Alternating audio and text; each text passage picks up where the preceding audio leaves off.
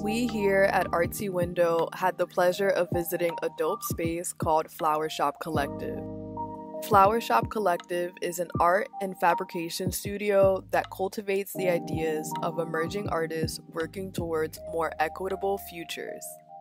Their goal is to help artists of all skill levels execute their ideas, learn new techniques, and have a safe space to do so, with a prioritization on immigrant artists, artists of color, and women identifying artists.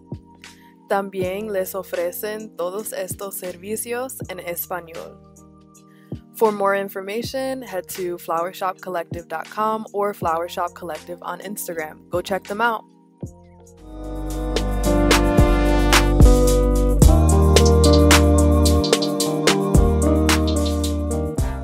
Hello, everybody. Welcome to another episode of AW Classroom Podcast. Today, we are joined by 4 artists that are part of the Cocinando Artsy Window virtual exhibition.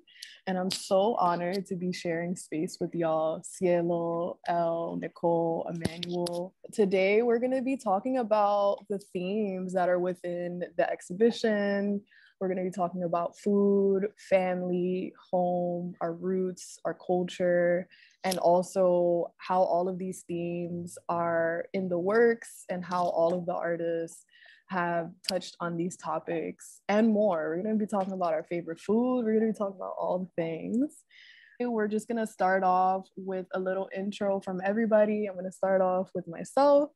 Hi, my name is Kiara Cristina Ventura, and I'm the founder of Artsy Window. I'm Estelle Maisonett. I'm one of the artists in the show. I'm a interdisciplinary mixed media artist. Hi, everyone. I'm Nicole Bello. I'm also one of the artists in the show, and I'm a visual artist. My name is Emmanuel Massillon. I'm a conceptual artist based in New York, Washington, D.C. I'm an artist in the show. Oh, I'm Cielo Felix Hernandez, another artist in the show, and I'm a sculptor and a painter. Just to give everyone a little bit of foundation about your work, what mediums do you work with?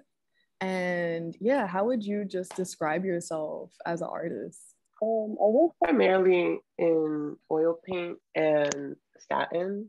I describe myself as more of a transdisciplinary artist.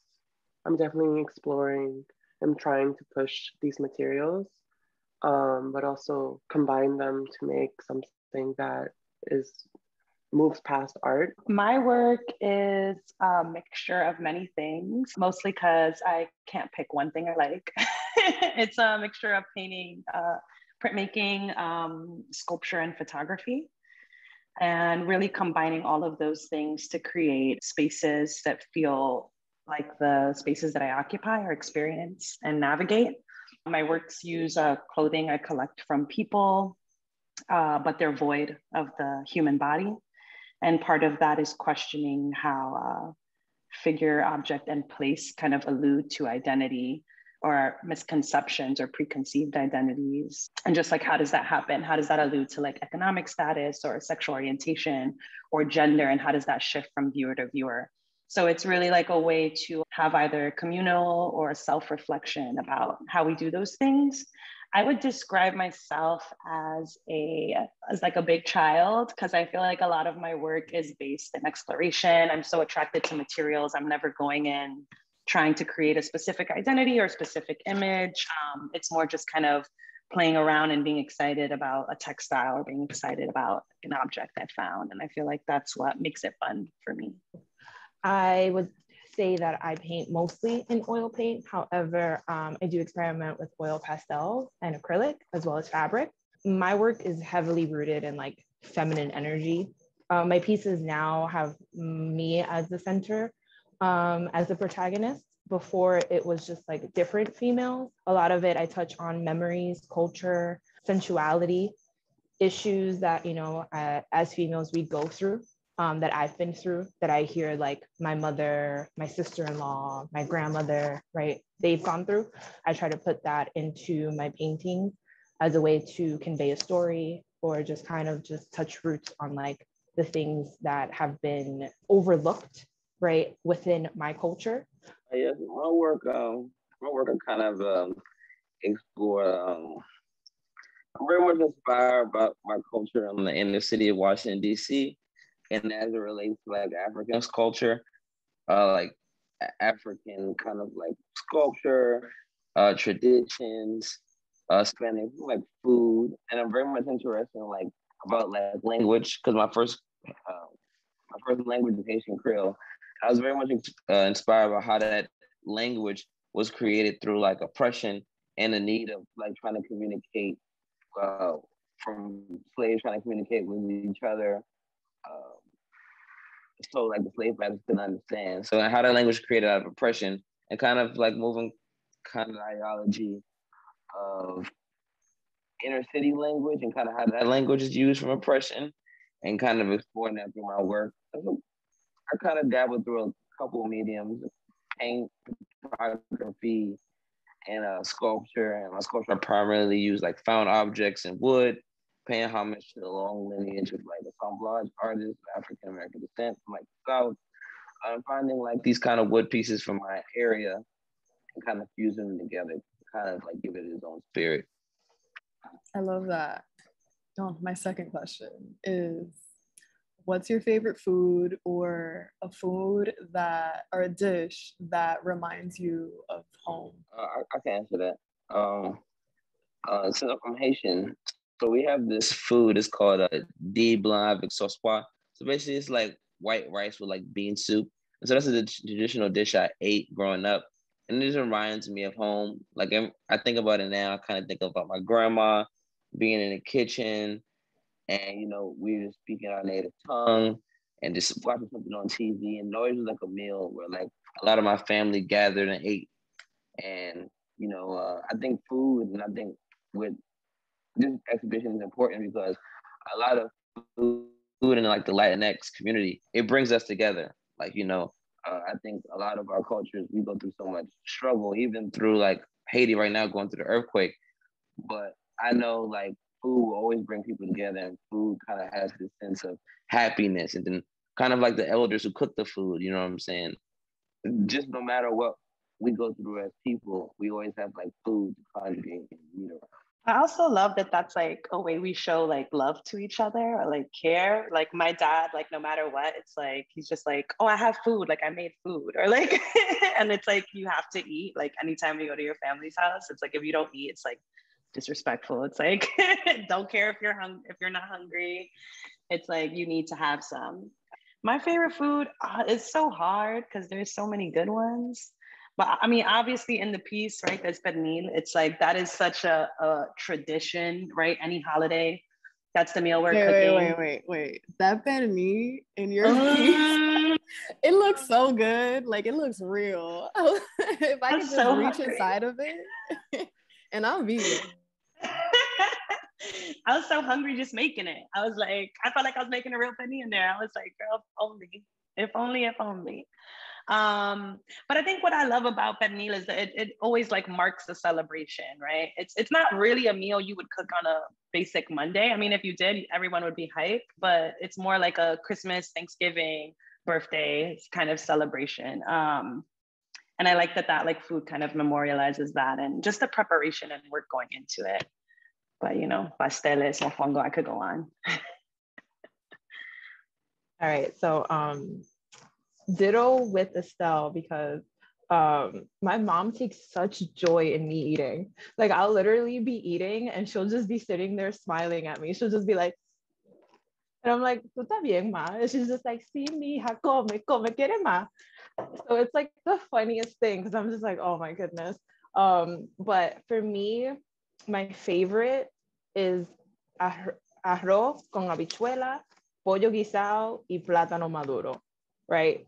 And it's like such a basic dish, but it's like comfort. It's nostalgia, right? Wait, it's can like, you translate that for the people oh, that don't sorry. understand? So it's chicken, right? So it's like, it's whatever chicken stew, right? Pollo guisado. Yeah. So it's like chicken stew, rice and beans with sweet plantain. My mom does what's called arepita de yuca, which is like yuca fritters or cassava, right? Cassava fritters.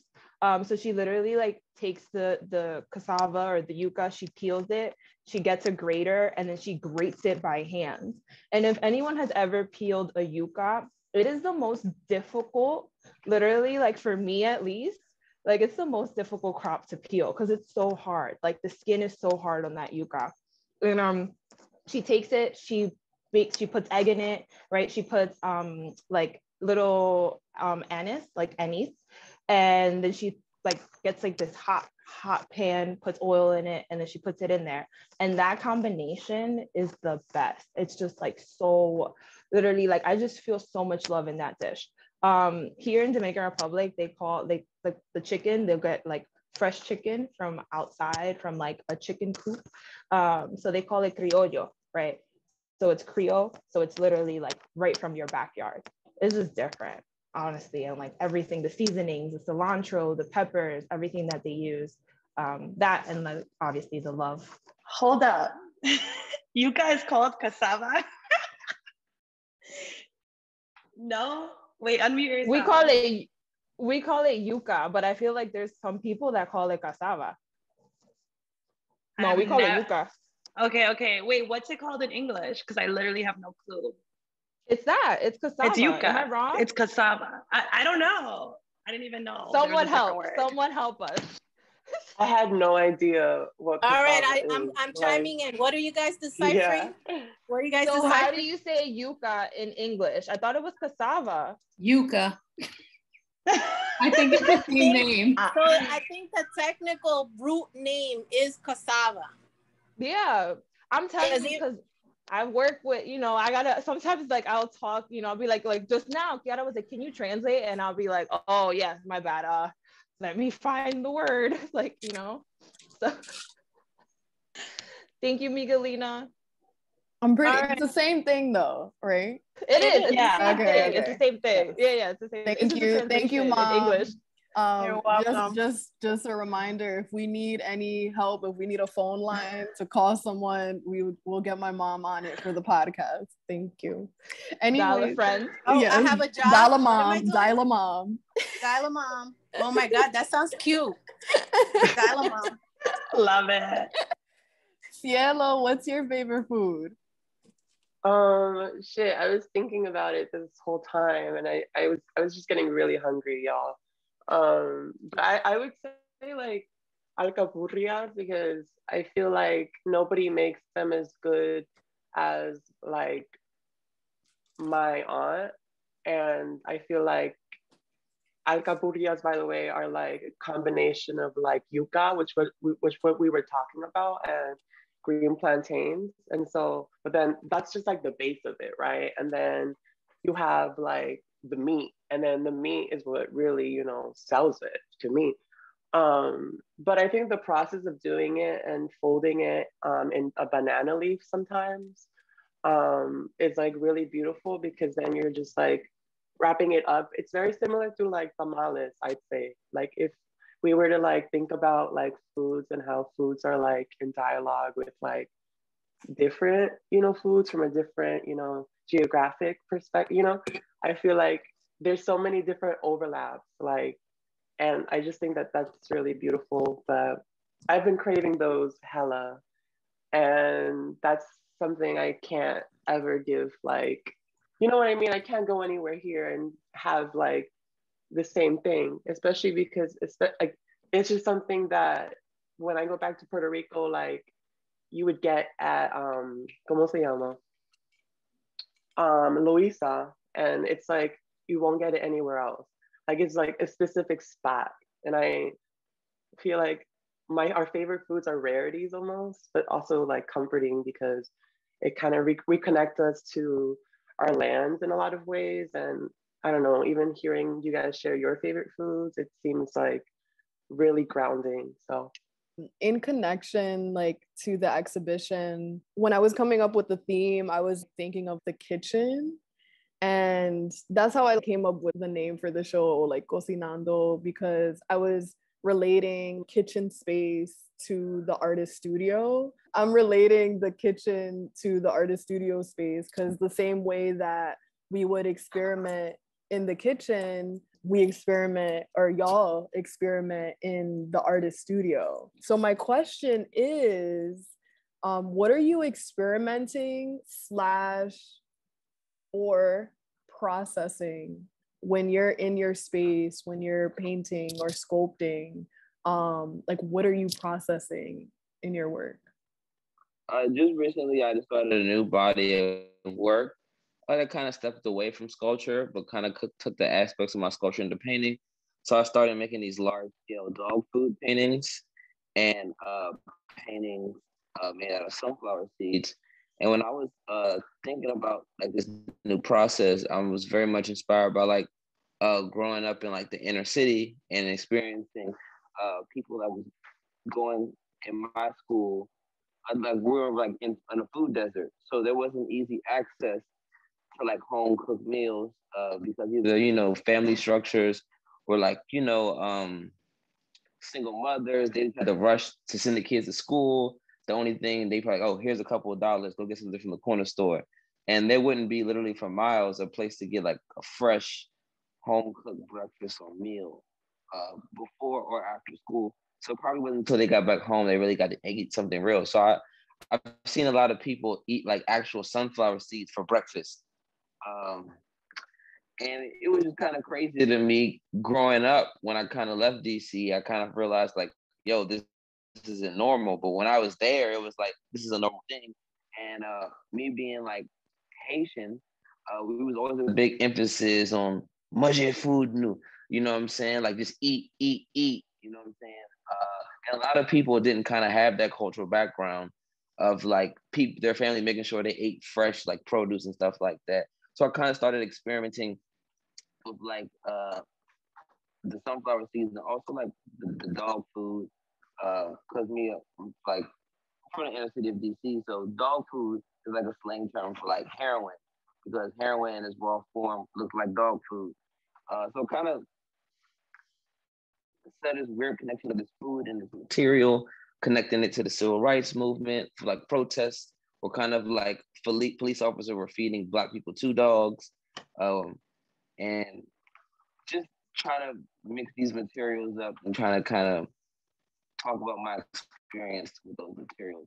And the experimentation part, like you were talking about, was trying to figure out how to get these materials to stick to the canvas. Because as artists, sometimes we have these crazy ideas, but we also have to experiment on smaller pieces to make sure the bigger pieces, it could work. You know what I'm saying? Yeah, it seems like you're speaking a lot about consumption, but in the different ways that we can consume, even outside of, eating, drugs, what kind of music we listen to, or, the environment that we're around, like we consume it every day because it's our lived experience. Also, I have a question. Is the painting behind you made of dog food? Wow. Made of dog food. Wow. It smells really bad in here. It smells like this. And I have a little dog, Cashmere, in here. So the little dog we have in our studio, he's going crazy right now. He's just trying to eat and claw at it. Yeah. Anyone else want to speak about what they're processing in their work? Emmanuel, also, I would mix those sunflower seeds into a bucket of glue with a little bit of water. It'll dry clear. Just saying, that's my advice. Material, yeah, I did that with sand, and surprisingly, like, it was a crazy hold. Like, I was like, oh, for sure, this sand is gonna start like wearing away, almost like glitter. And that is like, it's not going anywhere. Like, so that's what I would recommend in a little mixing bowl.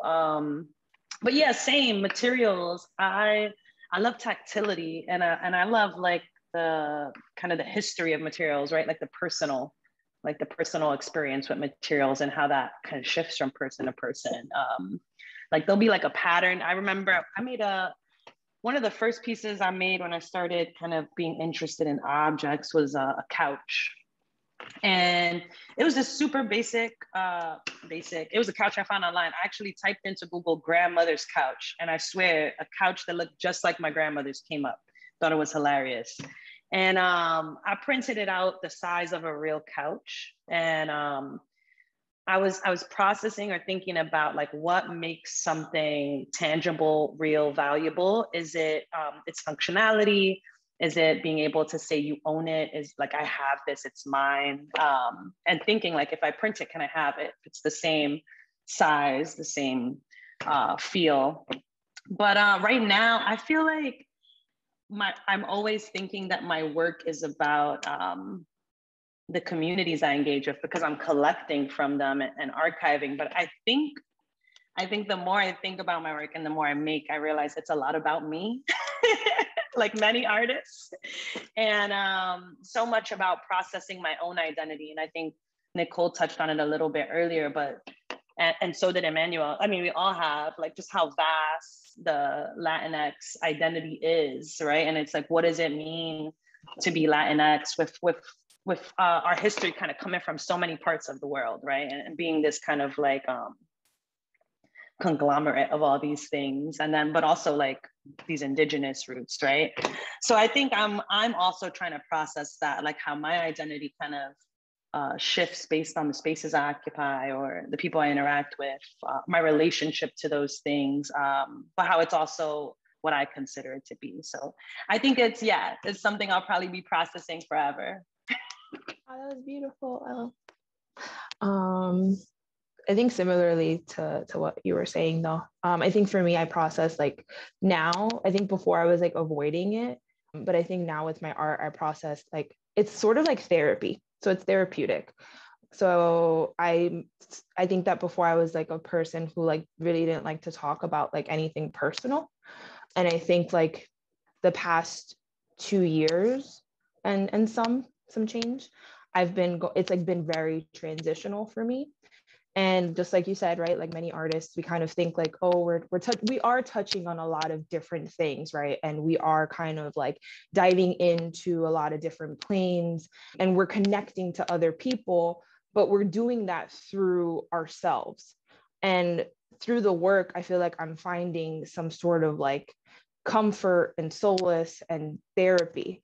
I'm also like within the works that I did for the show, I'm touching on like this sort of traditional, familiar kind of like trope of like loneliness that like my mother has gone through, like my grandmother has gone through, my aunts have gone through, which is like this fear of being alone and not having like quote unquote a partner, right? Like I think that in the Latinx sort of community sometimes, and like in the old kind of traditional way, sometimes it's frowned upon, right, to not have like a significant other, and to sort of just be an individual, right, apart from them. And then there's also just like a lot of fear, right? A lot of fear of like, what am I going to do if I'm alone? What am I going to do by myself? What is my future going to look like? That's kind of like one of the things that I'm processing and sort of dealing with. And it's like, what does that mean to me? What does that mean through the lens of my mother or like the lens of my aunt? Like, how can I connect with them? How can I help? How can I understand?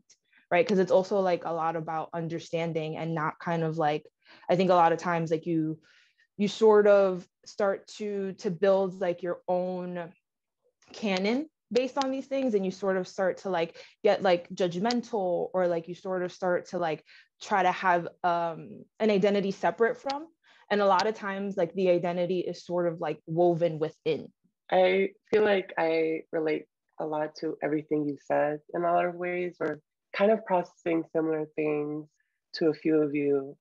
I feel like lately, especially, I've been processing just things that are been in transition for a really long time, including I've been just processing a lot of things that change very rapidly under capitalism, but especially how these things have affected me and my lineage for so many generations, but also thinking about like a very repetitive history, like my mother being a single mother and my grandma also being a single mother, and both of them being like cheated on, by men, and then being left to just fend for themselves while they have children. And I think that I've just been processing a sense of like independence that I feel like a lot of femmes and women have been thrown into in my work. And outside of that, it's just something I process day to day, as I also process survival and things that require survival and forms of sustainability, through imagery, and familiar imagery, and things that do make me feel grounded in what I know to be true, but it has also sustained me. So thinking a lot about access as well. Plátanos being something that wasn't super accessible when I moved here. And I grew up, once I left Puerto Rico, I grew up in Virginia, and my relationship to food has just drastically changed, but especially how I saw myself.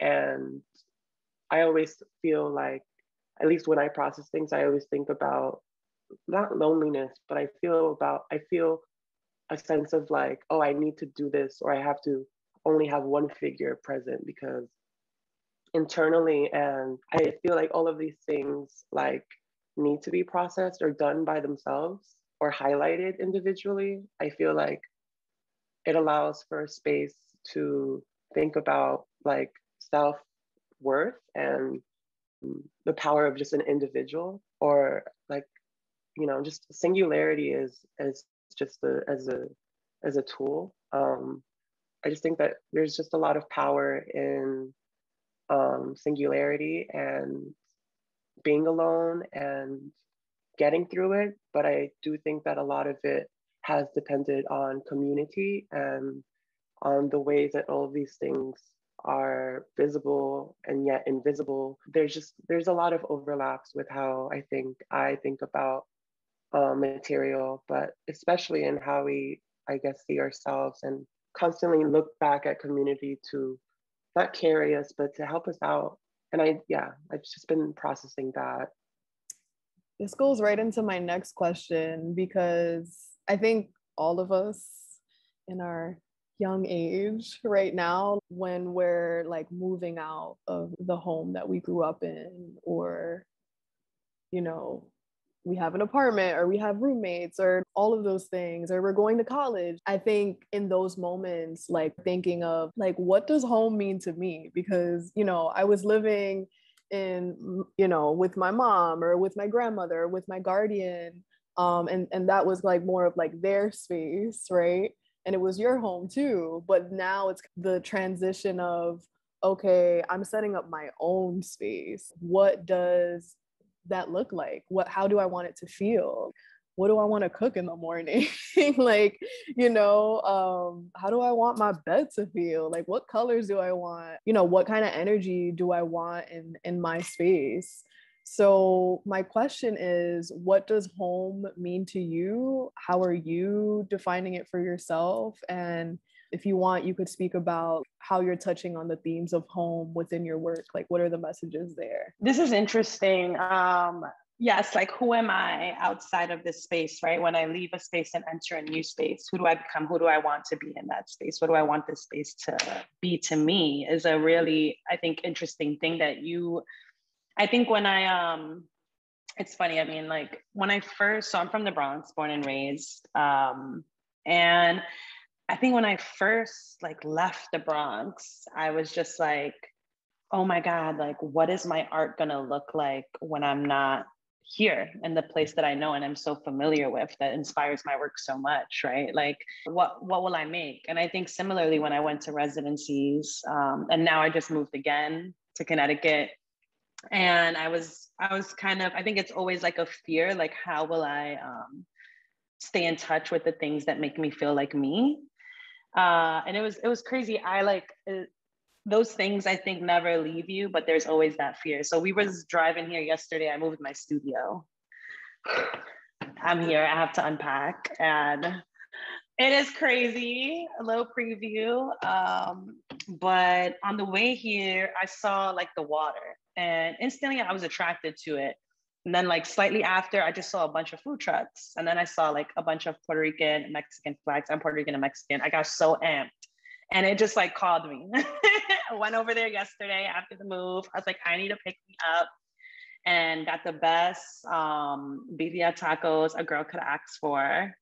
And it was amazing. And it's just like, I think you find the things that you identify with, and home is where the heart is, right? There's like that saying, which is like, I've noticed, I was like, for example, like being at home, it's like, be nice to have my own space, my parents this, my parents that. But then it's like you leave home and I'm like, hey mom, how are you? I'm like, I had a hard day. I'm like, and I think she's home for me. So it's like, and getting those comfort foods, right? That's like brings that sense of home. And it's in my work too, when a bottle of Vicks shows up, or something that kind of reminds me, carries that memory of like importance, of cariño, right? Like that's the word. Oh, that was so sweet.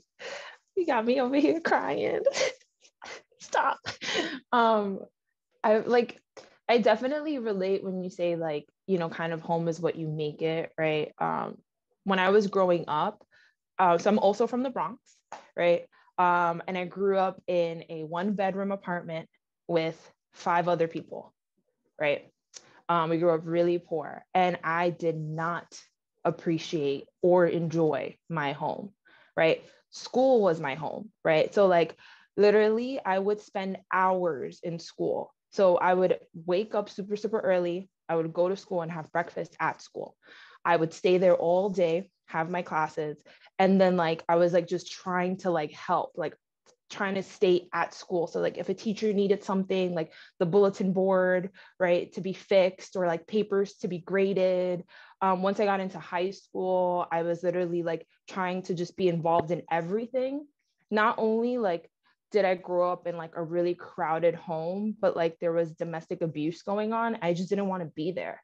And I remember like feeling like I didn't have a safe place to go to other than school. So I think I do relate to like, you kind of make your home, right? It doesn't always have to be like where you rest, like where you have a bed, right? It's where you feel most comfortable, right? It's with the people that you love. It's with who you like enjoy to spend time with, or even if you just like to be by yourself. I think now that I'm older, right, like I have my own space, and I find a lot of like comfort with, kind of just like enjoying my personal space. And that obviously feels like home to me. But I think growing up, like I do kind of credit a lot of it to like just like those people that were there for me. So like even looking at homes through like other people, not just like it being a structure. So yeah. And within my work, I think that like I just said, like looking at it through people, my mom always felt like home to me, right? I did grow up with a single mom, and I do have obviously like I have siblings, but I think like my mom was just like a prominent person in my life, and I like I just always found like comfort and guidance through her. And there was times where we were like separated, but like whenever we would kind of come back, it always just felt like this is the person that provides me peace. This is the person that like gives me tranquility.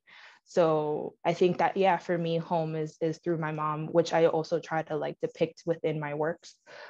She's definitely comes up a lot as a theme. You making me miss my mom. Where you at? I'm gonna take the train uptown right now. Phone the mom. Stop playing. She's about to phone the mom. Pull up. She's about to pull up to your place. I'm listening to you guys. You guys are awesome. I'm sending mom hugs to everybody. Mom hug. Thank you. Thank you. So the question is like, what does home mean to you?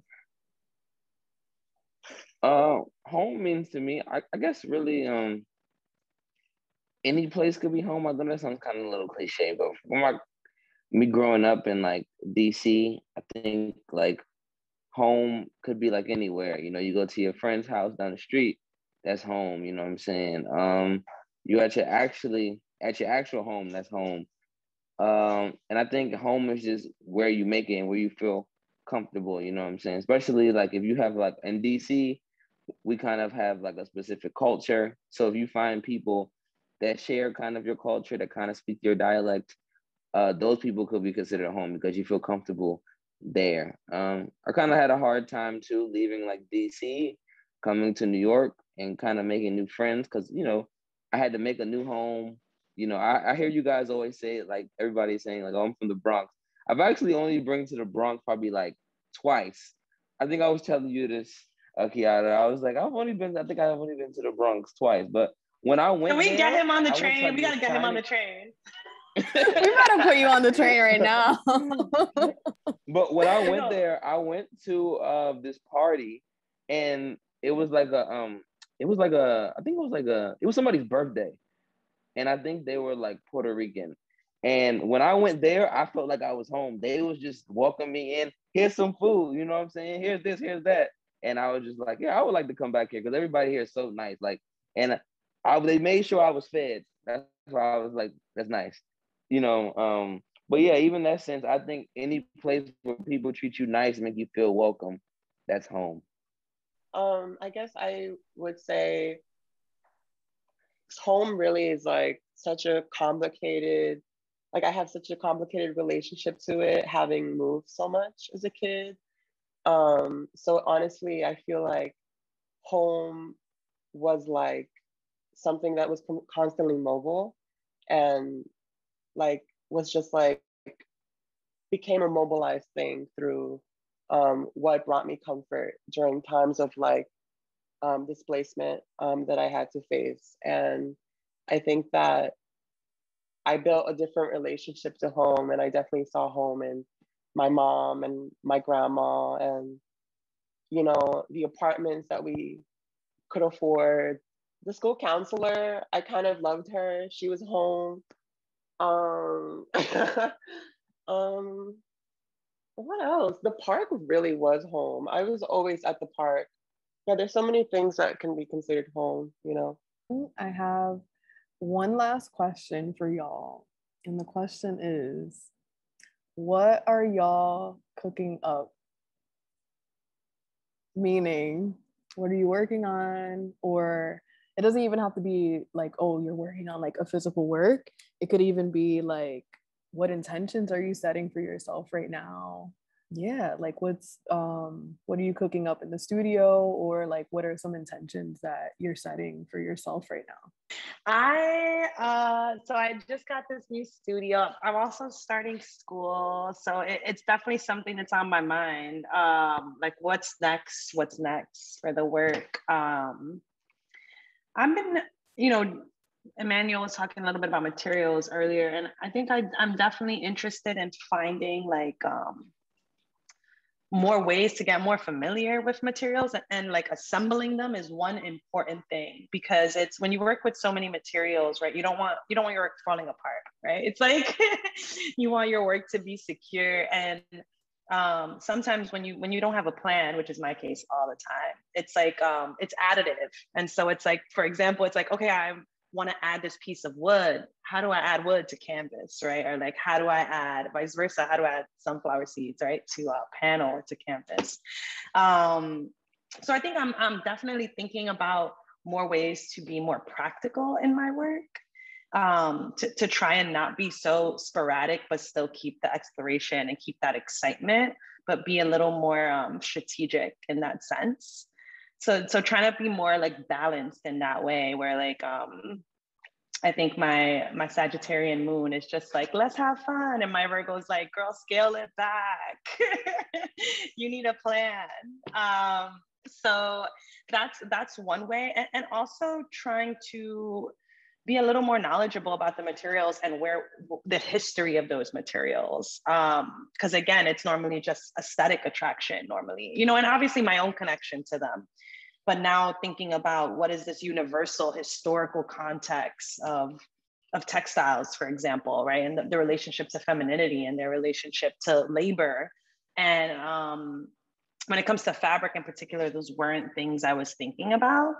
I was thinking like, you know, street culture, and again, like all kind of from my lens, but being able to also take in things that are outside of my world, right? And like really be able to process that and make the decision about how I want to reference a material, and how that might be communicated or be perceived. Just to piggyback off of her, currently too, I'm exploring, like I said, the new materials like the dog food. Still trying to push the way I can like make the works look more visually appealing with like different kind of wood. Like for the piece in the show, somebody threw away an old chair out of my studio, and I literally broke it down with a hammer and put it in the work. So kind of like, like I mentioned earlier, following the long lineage of like assemblage art from like artists like Thor and Dial, from like South, just to name one, who, a lot of artists didn't have those kind of materials and like proper materials, and they still wanted to create art. So they went out in the world and used stuff that was around them. So I think a lot of Latinx artists too, like we do assemblage because it's kind of the ideology of turning nothing into something. That's the beautiful thing about like our culture is like, if you don't have one thing, you're going to find three things to make what you really need. You know what I'm saying? And even too, like I kind of think about like objects like the cotton gin that was created, to separate the seeds from the cotton, like how the slaves would find these different objects to make this machine to make their work easier. You know what I'm saying? So yeah, and she was talking about the relationship to the materials, and me seeing the sunflower seeds and putting it in my experience, somebody else might see it and have a different experience, and kind of like connecting, bridging that concept, because we all like Latinx, but we all have different experiences within our own individual cultures. Yeah, I've been cooking a lot of drawings. I guess like I've been in the process of moving lately, but I've also just been thinking about how constraining, I guess, painting as a material has been for me, especially with a lot of the ideas that I'm working with. I feel kind of like it feels really restraining. And so I've been doing a lot of drawing work drawing before painting, but then also trying to like jump back into sculpture, because I actually went to school and studied sculpture, I don't know, but it still feels like a part of my process or my practice that I feel like I had to let go for like sustainability purposes. And I think that lately I want to jump back into expanding work and having the sculptural work existing with the paintings. And I'm moving into the studio on the 1st. So I'm finally going to have enough space for that. And so that's been pretty exciting. And yeah, I'm cooking up some sculpture work. So I think that for me, I'm back in school. So I'm doing I'm a grad student, and I recently got a grant, like an art grant. And I think it's just about me creating more work. I think it's getting out of my own head. I think at times I'm so anxious and I worry about like what I'm doing technical, kind of like within the technical field, right? Sometimes I'm just like, does this look good versus like, am I conveying something that's meaningful, which is what I should be worried about more. So I get into like my own head about these things. And I think it's kind of just like releasing that fear and just putting more work out there, right? So it's like, I can have like this the educational background when it comes to art, but like how is it meaningful if I'm not putting it into practice, right? So I think kind of just doing that, and that's literally all I'm going to worry about. So if y'all see me not doing work, hold me accountable. That's it. Don't say that now. Don't worry. I got you, Nicole. So we're going to open it up to Q&A. Is there anyone that would like to ask a question? We're going to be on for maybe like another 10 minutes just to give time for the Q&A. We have a question from Ruben for Cielo. They ask, can you talk about your relationship to color and to food? I also want to pinpoint that even when your work was up in the gallery, there were so many people looking at your work talking about your use of color, because it's very like well put together. You have a certain palette, and I don't know what you do to mix that paint so that it like you have it's like you put like a filter on the color. Yeah, it's just like a really unique use of color. So yeah, can you talk about your relationship to color and to food? Yeah, oh my God, thank you. Thank you so much. Yeah, I feel like part of it occurs through like just layering, and like oil paint is something that requires like a ton of time, and sometimes I just don't have time. Sometimes it's really about like it's I don't know, they take different sittings, I guess I would call them, because I spend a lot of time just painting, and it's literally all I do. And my relationship to color has developed through living in Puerto Rico and then moving here, and architecture. And I'm just really inspired by the houses that I grew up in, and just how like luminescent a lot of the houses I grew up in were. I almost feel like I developed like a sense of like, not shame, but I always questioned why my elders would choose these colors. Like it would be like these like greens and oranges that like just combining them would make me cringe a little bit. But growing up and like, I guess being away from home so long, I feel like I began to miss it. I began to like question modernity and what modernity is doing to color, and how things have become more neutral and what neutral means. So I've kind of made it a goal to like remove certain colors from a composition, and started using less white, because I think even with how color has been taught throughout school, I think that at least for me, I've kind of drifted away from not appreciating even like, I don't know, colors that weren't really taught, or weren't really utilized. But I also just think a lot about old photographs, because a lot of the photographs that I've been given have been passed down from my abuela, and I still have a lot of them. I kind of tricked them, not really tricked them, but I was like, I'm gonna go scan them. I'm gonna have them, I'll give them back. And I end up scanning them and then just having them in my studio as a reminder of their presence in my space, but also like there's a specific tint to photographs after their age. And I think lately I've been really inspired by something that's aging, and even things that had luminosity no longer have that luminosity. And I think a lot about the ways that those even mutedness can still have or contain that same sense of like boom pow, and still have a sense of comfort. And I don't like the associations that I think are often associated with like tropical culture, or the ways that we think and shrink how we talk about Caribbean cultures. And it seems so simplified sometimes when we think about color, like, oh, it's bright, or oh, it's tropical. It's like, no, a lot of the times it's like, that's not, it feels very simplified, or it feels flattened almost at times. And I guess that's just me, but I just know that there's so much that color brings up that needs to be analyzed as well, rather than just what warms. It reminds like a toy, like a tourist perspective, for example. Definitely memory too. It's very intuitive. Like it's an intuitive process, just like cooking, and I see those things as like there's a parallel with cooking and, painting, because we're over here mixing paint for hours. And it's like, what am I going to do? What am I going to do? And I'm like, at this point, I'm guessing, like the whole thing, I'm just guessing. And it feels really a beautiful process of just not taking it seriously, but also like following your intuition.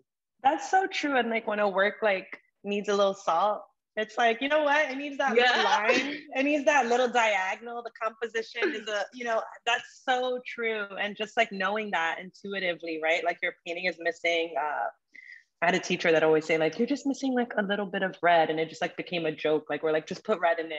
I love it. Just do it. Yeah. But yeah, that little thing. I love how we're talking about color, I guess color as language, right? And like what is communicated through just that one part of a piece. I just want to say thank y'all for holding space with me and for being a part of the show and for all these words that y'all shared. I think it's going to do a lot for everyone listening. And yeah, thank y'all for being present here today on a Monday night. Thank you, Kiara. Always appreciate your shows, the community and the vibes you bring. It's honestly a pleasure, an honor to be part of the show. And thank you to all the other artists too. Thank you. Likewise. Such an Thank honor you, to work with everybody. everyone. Thank you. Take care, people. Take care. Bye, everyone. Be safe. Bye. Get some food, y'all. Bag. Somebody heat up something. I need to take this bacalao out my teeth. Ship me some of that bacalao.